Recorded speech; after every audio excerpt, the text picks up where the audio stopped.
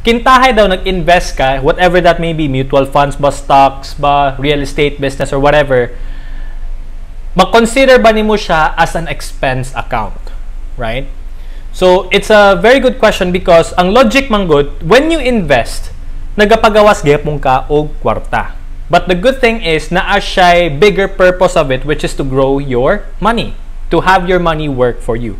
That is why sa kanina video i-share na ako ang duha ka buok na mindset na kinahanglan na tumasabtan when it comes to investing. Okay? So, number one is when you are investing, guys, you will always have a cash outflow in the beginning, but hopefully in the future it will give you cash inflow, no?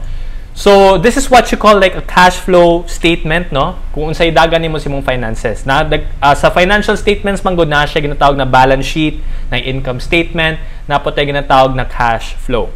For me, ang pinakapaborito nako sa tanan is kaning cash flow because it's the actual cash na madawat nimo on a monthly or on a weekly basis, right? So, to give you an example, kintahay nagpalit ka og real estate.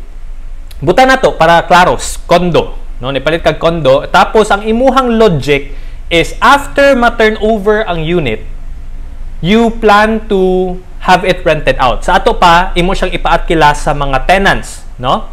So that you will generate passive income. That's one of the best ways for us to generate passive income pinaagi sa real estate. However, samtang nagabayad pa ka, naagya po kay expenses. Diba? Kaya nagabayad man ka for that specific real estate. So, in the beginning, part na siya sa imong cash outflow. No? Nagapagawa siya sa imuhang bulsa. In the future, siguro, let's say, after ma-turnover na kay nakuha na tenant, then na kay madawat na cash inflow that can liquidate your katong expense nimo for that specific real estate. Right?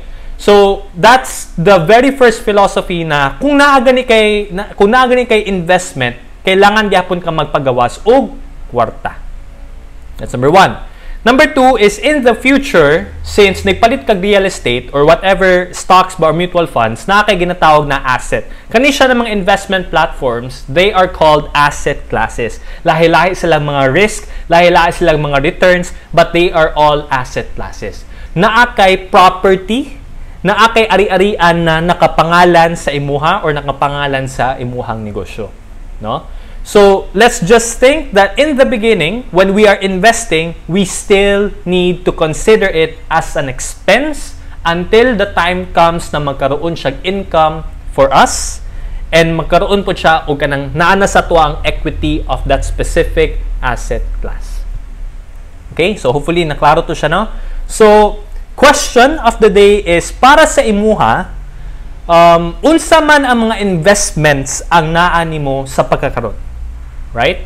So let us know in the comment section para ma-entice po tano to engage with you guys.